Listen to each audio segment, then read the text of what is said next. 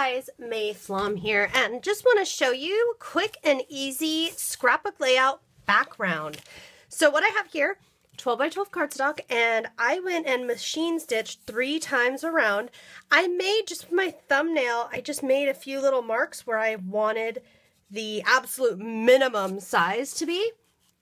Okay, so that way what will fit in here is approximately 8.5 by 6.5. In other words, 2 4x6 photos with a mat, or maybe a couple more photos if it's cropped down. But my photos will fit inside here. And sometimes I like to make my own background and layer it up with a bunch of different mediums and such before I put my photos and stuff down. So here I have a Prima stencil. Love this beautiful stencil, floral stencil. And I am going to use some pink paint to do this. You could do anything you wanted.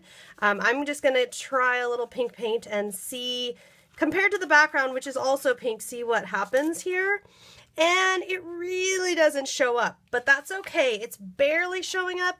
I'm going to be okay with that because it is really going to, because I'm using the paint, it's going to just add a little texture. And you'll notice that I'm not doing the whole stencil. I'm just kind of doing a little design loop around where my stitching is.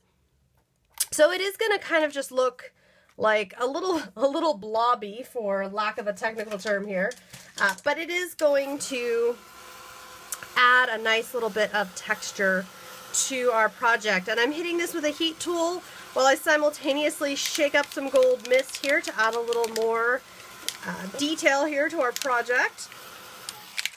And gold mist, I'm just going to open it up like I do and flick a little bit around the edge.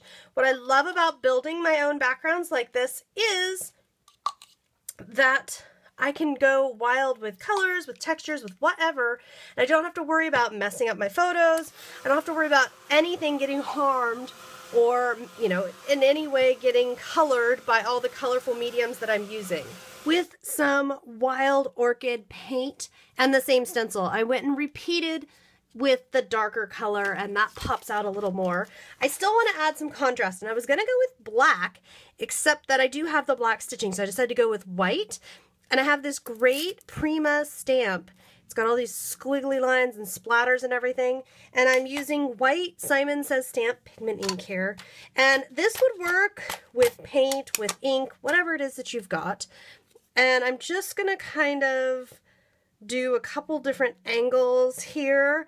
I'm also going to take this off the block and just re-ink certain parts of the stamp. I love this white ink pad from Simon Says Stamp. It's really, really great. I just get such good color from it. And then I'll do the same with the other side of the stamp. And I think I'll put it this way here. I just want to add just a few little spots here.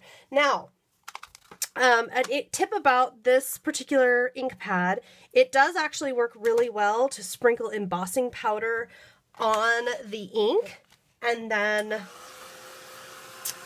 shake off the excess and emboss it. In this case, I want to speed things along, so I'm just going to heat set it so that it's dry. And just like that, in those few minutes, we have got a background here that is ready for photos and journaling and a title, and we'll have ourselves a lovely mixed media scrapbooking layout. I hope you have enjoyed these tips. If you're interested in seeing the full finished layout or more about scrapbooking, be sure to check out my classes at craftwithmay.com. I'll see you next time.